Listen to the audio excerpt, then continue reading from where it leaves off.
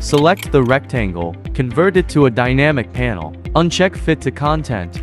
Copy and paste a rectangle, change its color, add loaded interaction. Move the This widget, add a local variable equal gray rectangle, and move it to the right of the gray rectangle.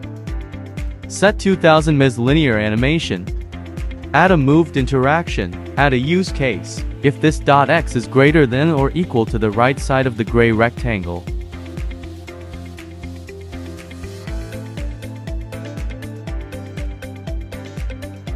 Move this widget to minus this dot width. Wait for 2000 ms. Move this widget to the right of the gray rectangle and set a linear animation of 2000 ms.